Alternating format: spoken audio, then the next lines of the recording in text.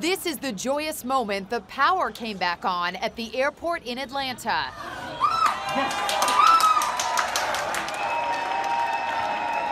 In the wake of the fire that crippled the world's busiest airport, there are now fears that the crisis could be a blueprint for terrorists.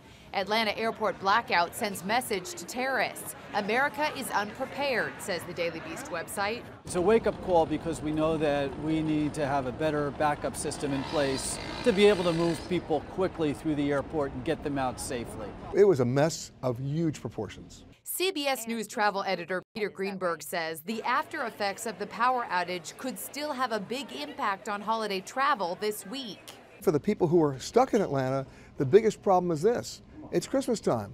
Planes are full. So if you had a reservation for yesterday and you're allowed to rebook, that doesn't mean they're going to have a seat for you tomorrow, Wednesday, Thursday, or Friday. You may have to get home a different way.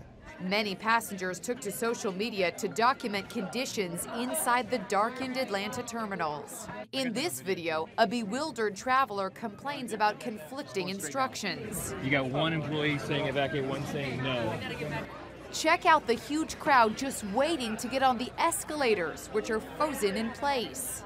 This airport employee found a novel way to go against the flow of passengers trudging up the escalators.